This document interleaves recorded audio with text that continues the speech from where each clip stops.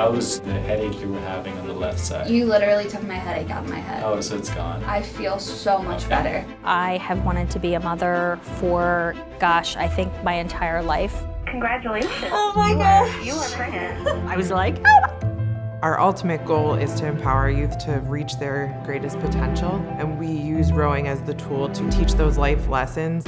With the skill set we're going to teach today, you really can save someone's life. We all have an ability to do anything that we want. Women in oncology face significant bias every day. The working mom is not the cultural expectation in our job, but there is a profound cultural change happening, and it's coming from the bottom up.